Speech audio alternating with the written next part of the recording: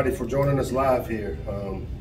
The pandemic is not necessarily behind us, but it's definitely great to be able to see people in person, and normalcy kind of letting us know it's game week.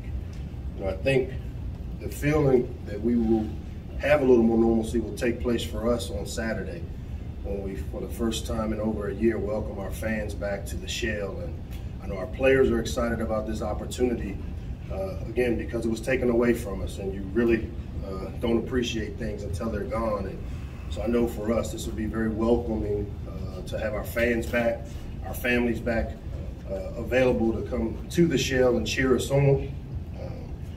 Coming out of training camp, I feel we came out of camp pretty healthy. We haven't had any major injuries. Obviously, we've had the bumps and bruises that typically go along with being in a physical training camp, which, as I've said, a couple of times, it was a very, very competitive camp for us in all three phases, where I really felt we made great strides as a program. We've been able to develop depth at a lot of the positions, and it was very competitive for us. We welcome a big-time opponent in West Virginia. This is a natural border rivalry, a game that's been played a lot of years around here, and for old Terp fans, it's one of those games that was always on the calendar. When you have an opportunity to play a team like West Virginia to open up, as I've told our team, it gives us a pretty fast idea as to what type of team we're going to be.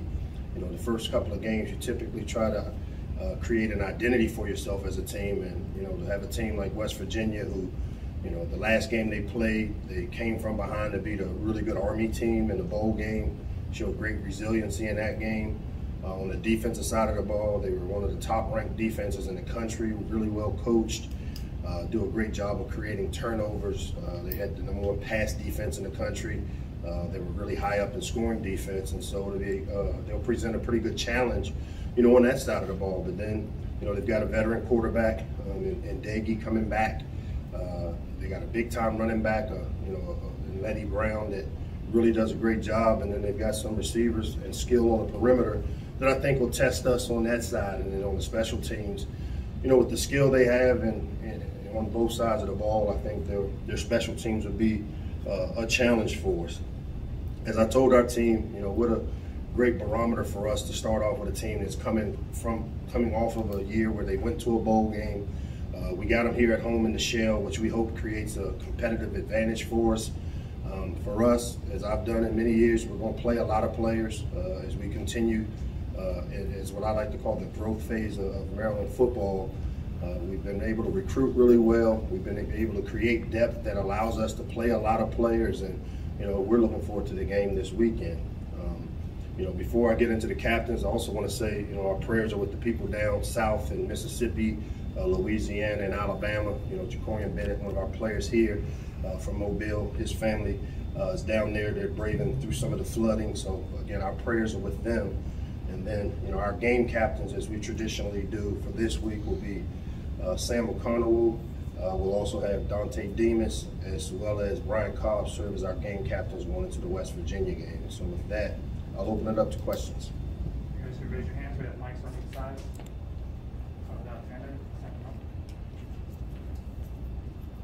Hey, Coach.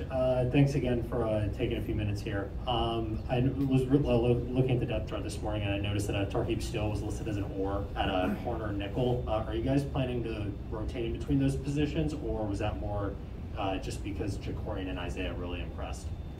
No, we got three starting corners, and we have the flexibility to start out, and if we're in our nickel defense, to either play Tarheeb at the nickel or the corner, or Jacorian can play in at the nickel. And then we also have Isaiah Hazel. So for us, it's just, you guys don't give me a lot of places to put three starting corners. So I created, if you didn't notice, an extra spot. But Jacorian's a starter for us. Deontay Banks is a starter for us, as well as Tarheeb Still. And then we have Kenny Bennett that also will be able to play a lot of football and may end up starting. So we feel good about the depth at corner. They all have the flexibility to be what we call nickel defenders for us on the inside, and when you're able to do that with those guys, it opens up the ability to play a lot of players. How has Eric Harris developed since he's been on campus, and how does him being able to play center for you and Jahari move over help you on the offensive line? As I've said, before, O-line has been a concern from a depth standpoint. It's the one position group that through recruiting, as of right now, we haven't been able to fill all the needs and voids that we've had since we've been here. And anytime we recruit a junior college player, as you saw with Mokite and Ami Finau last year, and Challen and the role he played for us last year, we recruit junior college players because we have voids and we're recruiting them to come play. And so Eric Harris was a great addition, and we're very fortunate to be able to get him in here late. He was a guy that had another year of eligibility to play at the junior college ranks and played really well. He was at a school where we recruited Jacorian from, so we had tape and had the ability to see what he would bring to the table. But what he's done is he's been able to add some flexibility to our offensive line. As you see, we've got some guys backing up in spots. And so that allows us now, where Spencer Anderson would have been our second center, and starting at tackle, by signing the center late like we did with Eric Harris, it gives us flexibility to move Jahari over to the guard position after spending all spring at the center, which again, we've created depth because he can play both positions. But Eric came in, picked up our system really well. Coach Braswell and our staff did a really good job of getting him caught up. But it's a testament to the type of mental intelligence and football intelligence he has, that within a 6-week period of time, he's been able to come in here, grasp what we do, kind of be the quarterback up front, and it's made us better by having him there and making that his ability to play center. Good to see you.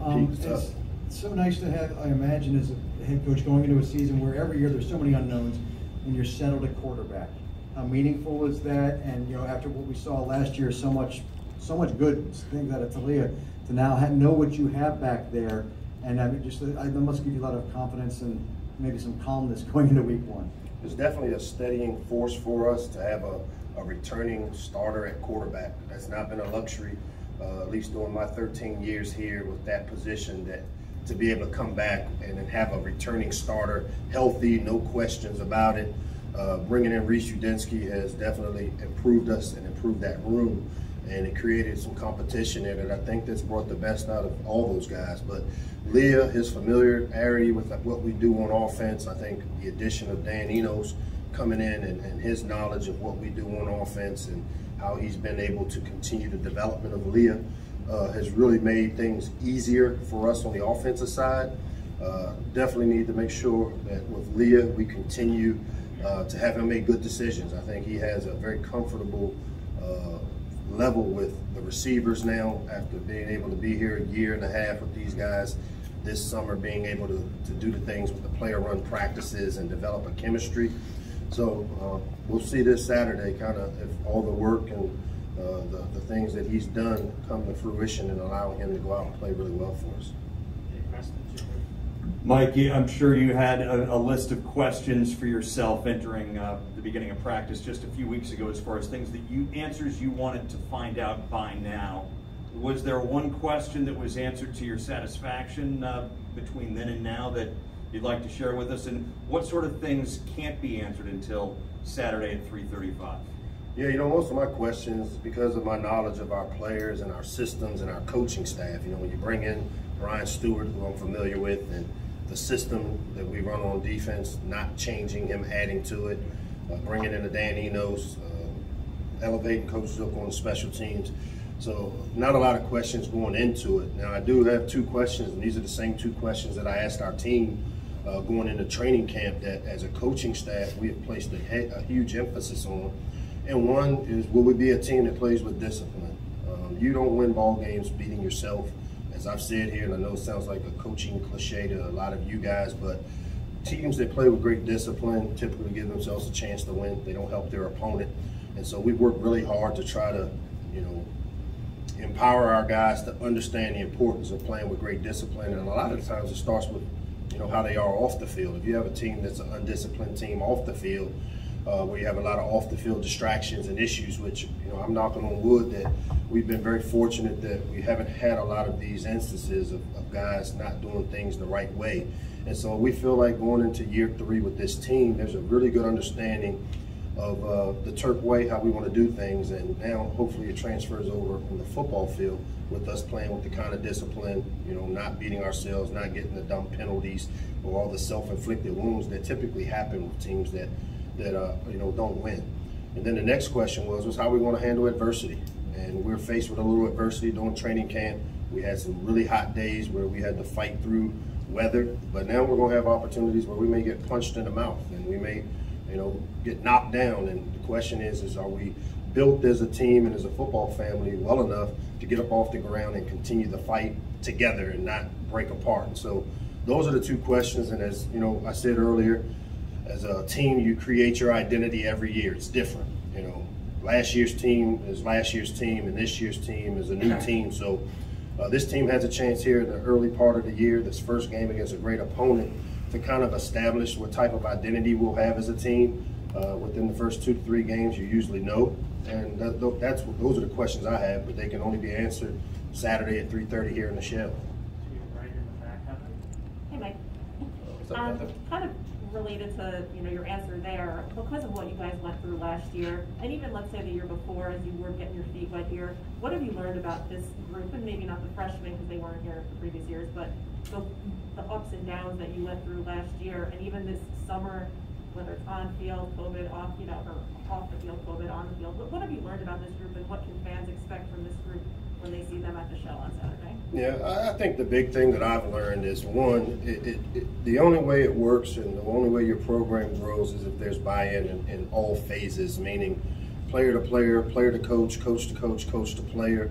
And as we've gone through and stabilized this football family and this football program over the last couple of years, I've really learned that these guys have bought in. I mean, I really, really feel good about the culture that's been created, and you see it every day when how we practice.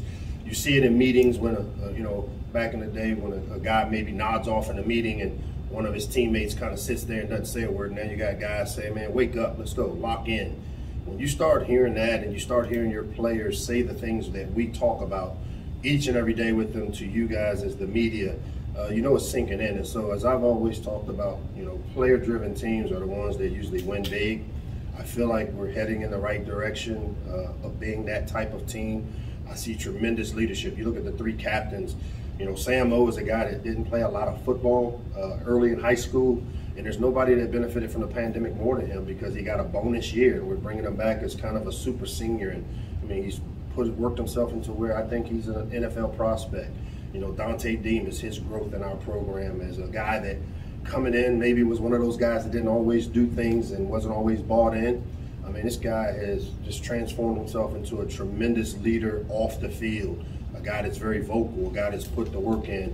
And then Brian Cobbs, we can't give and shower enough love to this type of leadership because he's a guy that's really unselfish. He's kind of always had to play in the shadow of maybe a Rakim Jarrett, a Dante Demas, and you guys see those two as being a star. And to me, Brian Cobbs is as much of a star player on this team as we have. And there's a host of other guys that I think fit that mold, and that's what I've come to like and enjoy, and looking forward to seeing how this team plays together because they kind of fit what I'm talking about when I say it needs to be player-led culture. How gratifying is that to you that they have gone in and you know that what you're preaching is getting, it's rewarding from the standpoint that I don't feel like every day I come to work I'm a principal where there's somebody in my office waiting to be reprimanded for something. I like being around these guys. These guys are really good guys.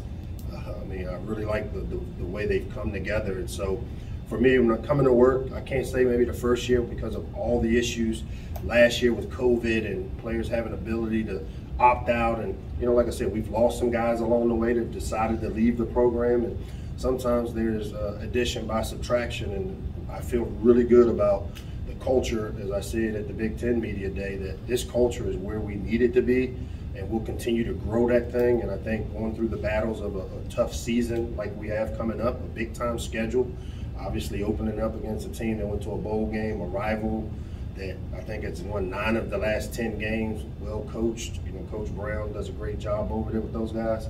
It's a great opportunity for us, and I'm looking forward to see our players go out and lead us. Take 3 more. To your right, first row, Ryan. Hey, Coach, going off what you're saying about the rivalry, just talk about what does it mean to you to see this rivalry come back after a few years both teams have not played each other?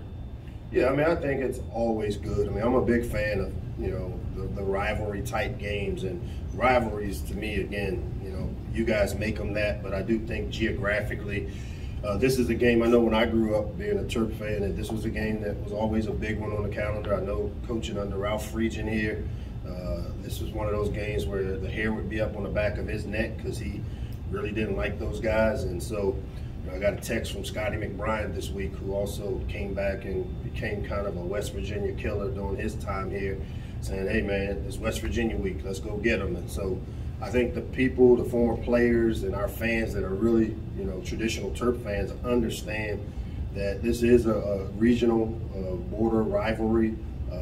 They've had their way with us, obviously 9 of the last 10 games, and you know, we got an opportunity here this Saturday at the Shell to go out and create an identity for ourselves and tell what kind of team we're going to be this year. With Talia, and particularly with some of those positive moments last year, maybe who his brother is, year 2 in his position, how do you help a quarterback deal with that level of expectation or pressure if he feels that? Yeah, I mean, the good thing is there is no pressure on Leah. I mean, and I've tried to sell this to our team. I mean, the only expectations that are expectations to us are the ones we place upon ourselves. And Leah's a champion. He was born and raised to be a champion. This guy gets it. He loves the game of football. He has fun with it. So, you know, I don't necessarily see the shadow or the last name creating any type of anxiety for him, because, I mean, he's here in Maryland.